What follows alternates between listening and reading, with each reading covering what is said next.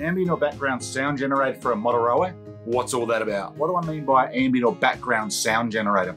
In effect, up this week we're going to be making an MP3 player for our model trains.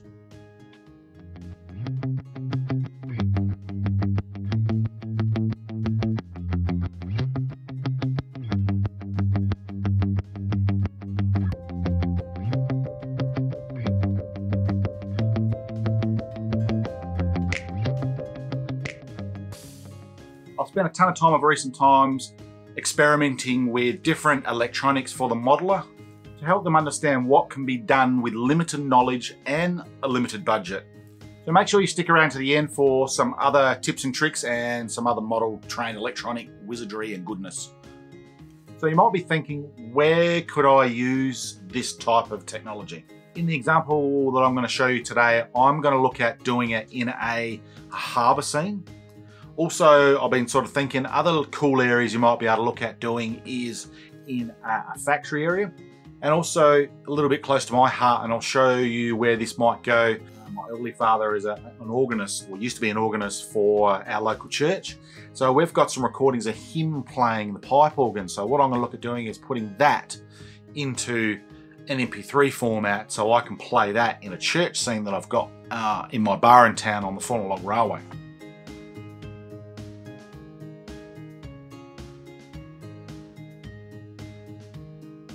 Let's look at the tech that's required to get this up and running. So first of all, we're going to need a buck converter or something, or a power supply that's going to run at 3.5 to 5 volts.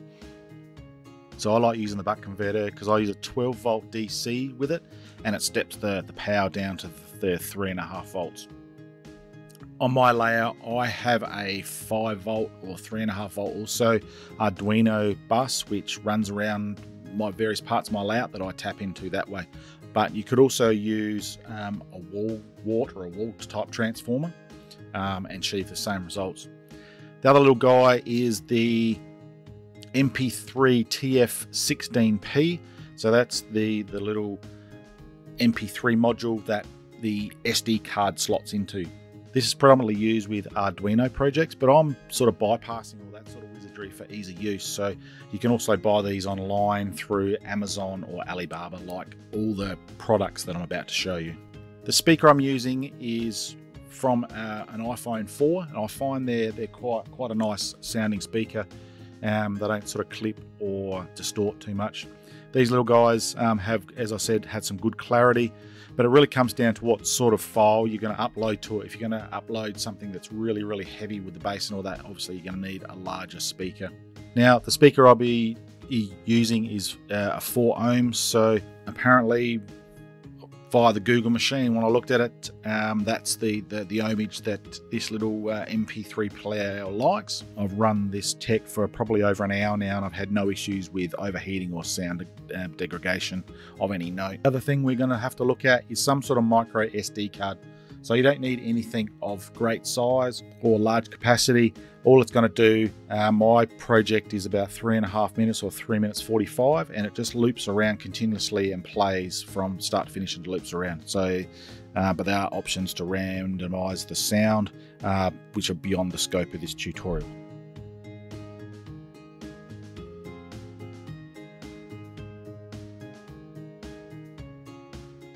Oh, I didn't see you there. Let's get into making the MP3 player. All right, let's jump into it. So this really is a relatively easy circuit to put together in its most basic form. So let's have a quick look at the MP3-TF-16P, which is the MP3 module. So you can see there's a lot of pins there, but we are only going to be using a very small amount. So effectively, we're going to use this VCC pin. That's the 3.5 volt DC positive input. We're going to be using the 2 speaker cables, speaker 1, speaker 2. We're going to be using a ground for 3.5 volt DC, and this, the add key number 1. So they're the 5, predominantly the 5 pins we're going to be looking at. So let's go over to the diagram very quickly. Before we start and I show you how to put this little guy together, let's have a little short advertisement from my sponsor, PCBWay.com. Over to you guys. This video is proudly sponsored by PCBWay.com. If you're a tinkerer, inventor, or an advanced electrical engineer, PCBWay have you covered. Or you are seriously missing out. They are passionate about PCBs, but PCBWay do not stop there. They also offer 3D print, injection molding or CNC machining, assembly or basic PCB manufacturing. They can do it all for a very competitive price. Check out their awesome services in the link below, and also a special offer to anyone who supports my channel. Alright, so this is predominantly the diagram where we're going to be looking at. So on the back end here on the right hand side, we've got what we call the buck converter. So that's going to bring our voltage in, our 12 volt DC, positive and negative, and then we're going to output that at 3.5 volts, which this little guy can take. So we just got to be very, very mindful of the positive and the negative. So positive on the bottom here, which goes to the VCC pin as we showed before, and the negative here goes to the ground. So then you've got the two speaker outputs, speaker 1, speaker 2. Now, and what that actually does is at boot up, so when this is turned on, it turns this little guy on, and all it does is turns the module on straight away and plays track number 1. So effectively we're going to only use one track, so then it'll play whatever given track that you've got.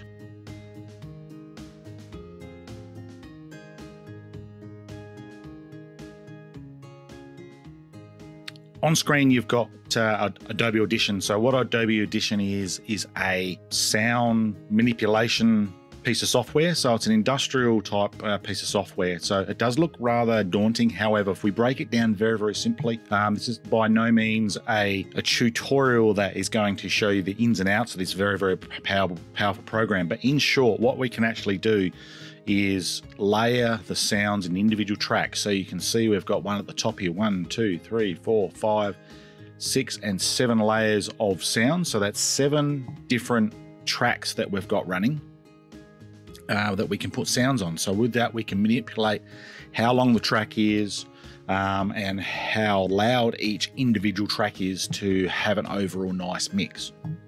So Adobe Audition is a paid service, but you can also use another one called Audacity, and that's just its website there. So it's very, very similar, not as powerful in regards to some of the background functionality to it, but it is a free option. So in short, all we're doing is we're making an MP3 file that's going to be uploaded onto an SD card, and then with that, it gets plugged into the MP3 module, and away we go. So let's crack on. Firstly, what you need to do is work out what type of sounds you're after. So this example here, I'm doing a harbour scene.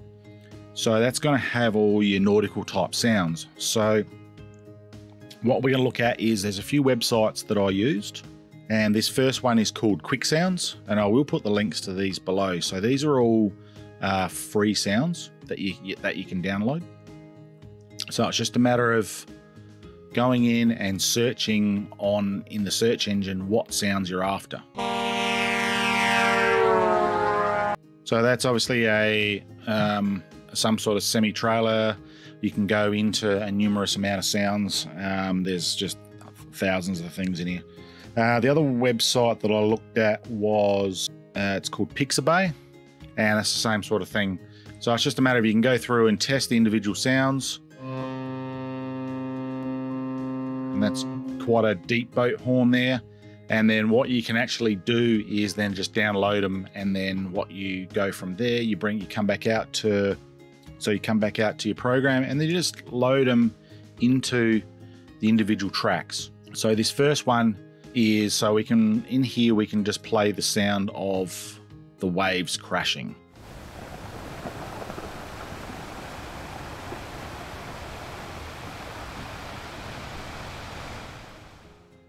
All right, so at that point you can sort of get the idea. So that's then you just play around that. You don't want to have, then obviously you just get all your sounds in, and then you sort of manipulate them the way that you want to do. So it's up to you how you want to structure it. So I sort of had my sounds that go for the whole clip sort of at the top here. Then I work my way down with the various ship horns and the like. Then what you can actually do is just play with the overall decibel level of each soundtrack. So it sort of meshes in nicely. So you obviously don't want to have any one sound that's sort of overbearing than the next sound. I suppose the ones that you are going to have a little bit louder are your ship horns and the like, but they're only just going to be going for a very short amount of time. You wouldn't have them a horn going for the whole length of the track, because that just become annoying.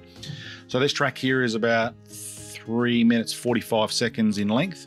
And then what you do here, you actually then make these into one or a stereo MP3 track. So just before we get on how we might do that, is then you do your final mix. So I made the decision very early on when I was going to make this player that when the player turns on, it turns on to its maximum volume, and then you can actually, if you want to, install buttons to go up and down. I didn't want to do that. I just wanted it to play out of the box, so to speak, and go straight to the level of the sound that I wanted. So you can do that in Audition and or Audacity, and then just do your final, what they call the master mix, which is this very bottom one down here. So you have your final volume right from the word go. So now I'll show you what I've actually come up with. I won't play the whole 3 minute 40 version of it, but I will play a portion of the sound just to show them what it actually sounds like.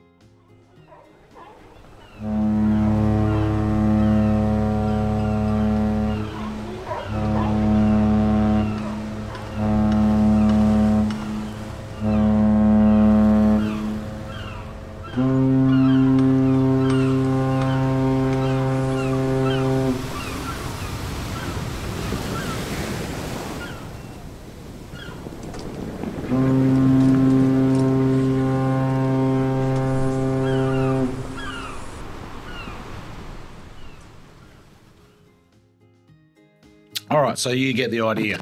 Now, what you go from there is, as I said, you export your project to an MP3 file. So it's just a matter of within Adobe Audition. It's just a matter of exporting. So it's called a multi-track, because this is what we got, multiple tracks. So it's called a multi-track mixdown. And it's just a matter of you go entire session, so that then it just goes down to exactly where you want to save it.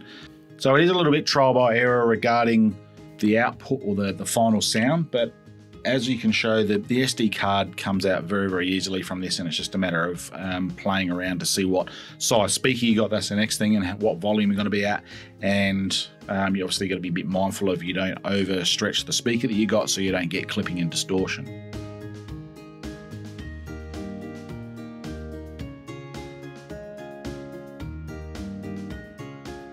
So if you've made it this far, I thank you very much for watching the video. Make sure you subscribe, bash that little bell icon to notify the greedy little YouTube algorithm to show them it's a good video. As I said, thanks again. Now, this next section is the little tips and technique section that I wanted to show. Now, it wouldn't have been one of my videos with Arduino and electronics if I wasn't adding some sort of DCC input to this. So what I'm looking at showing you now is how I've made this come into the DCC world and be controlled via a switch command. So that opens up a whole lot of other possibilities, I suppose, like want of a better phrase, to be able to control it a little bit differently. As I said, I'm not keen on buttons and switches all over my physical control panel, or my fascias, I should say, but I do like them being brought into the train controller world, and you'll be able to do it to iTrain and JMRI. So I'll show you firstly how it works, and then we'll talk about the very easy way it can be brought in with a DCC stationary decoder to be controlled. So the possibilities I'm thinking of this could be used is you literally could have these sounds turning on for a certain occurrence or a certain action that might happen on your model railway. So if it's, say, if you're doing factory noises and one of your shunting areas is within the factory, you could have those areas, that sound generator turn on when a certain train comes into a certain block within your industrial area, or just something like that. First of all, I'll show you over on the camera here. So we're currently on address number 14, DCC address. So I'll just switch that on to there. You can hear the relay go, and you can hear the sound of the sound generator fire off.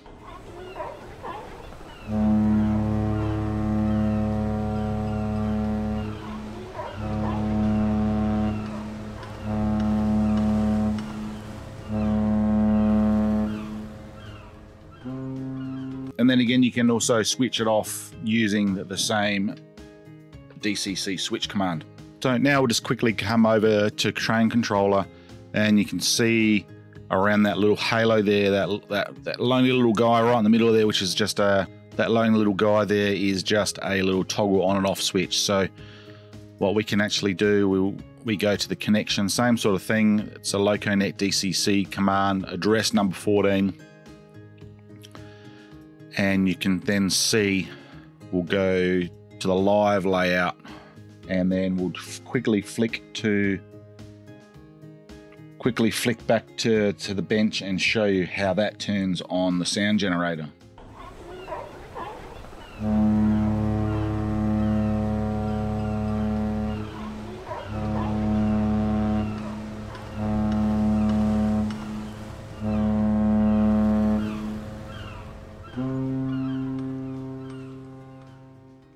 And turn it off again with the same switch.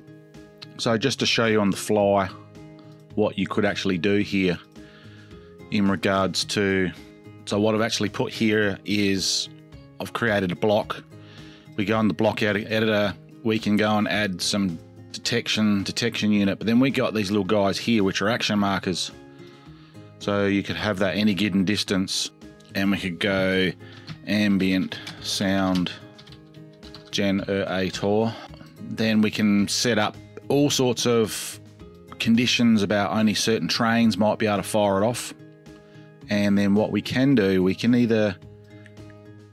could actually go in, we can go accessories, harbor generator, and we'll go to state 1 because that's the on state, I think, from memory. Yep, so no, state 2 is the on. So when a train comes in to this given distance, it'll hit that, or as soon as it enters that block, it hits that sound generator. What it does in turn, it will then fire off that sound generator. You can have some delays and then turn it off automatically as well after a certain amount of time. So that's just one way I can think that you could use it in a factory scene, let's say. What we got here is how I'm using the DCC interface and also DCC stationary decoder. As I alluded to before, all we're doing here is with the DCC decoder, we're controlling the output of the relay. Now, this is a mechanical relay. You probably could go through and use a MOSFET, like little amplifier type thing, which is doesn't have a sound to it. Obviously, these make a clicking sound when they turn on and off. So in short, we've got the same circuit as before.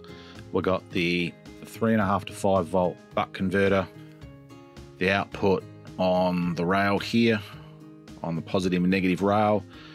So I've got the negative here to the common, and then on the normally open, so when we turn this whole system on, it's not going to turn itself on normally open.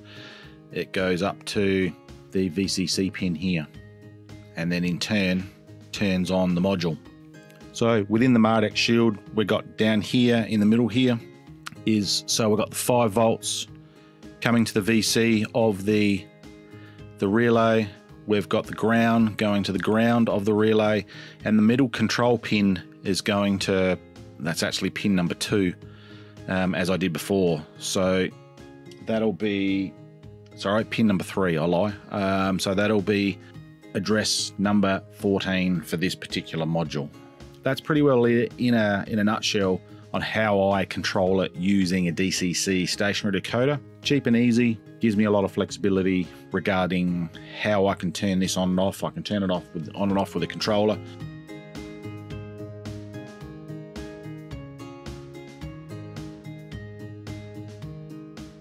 This is the end of the video, so thanks for watching. Some takeaways, as always, sort of a theme that I'm looking at doing in my latest videos is, so there's 3 questions I'll put in the description below if you can answer in the comments section. So what I personally like about it, relatively, it's a pretty easy circuit to put together. It doesn't cost a lot of money. It's nice and small, so it can be squirreled away in some buildings or underneath the layout, depending on where you're planning on installing it. I could see I'll be adding quite a number of these to my layout, to add a little bit of realism and just to add that another 4th dimension of just some background noise other than just the trains rolling around. As always, the questions I invite you to answer in the comment section below. Number one, is it this type of system you might use on your model railway? Number two, if so, what little tweaks would you use, or have you set up a very similar system on yours? And number three, always I like to make sure my skills are always upgrading as well. So that number three will be, how could I make this circuit better, or any other glaring errors that I've made, obviously, whilst making this. Make sure you comment in the description below. So thanks for watching. Make sure you click that thumbs up to let the YouTube algorithm know it's a good video, assuming you think it's a good video. And also, if you can also subscribe, that feeds the greedy YouTube algorithm to let it know it's a good video also. So thanks for watching. See you next time.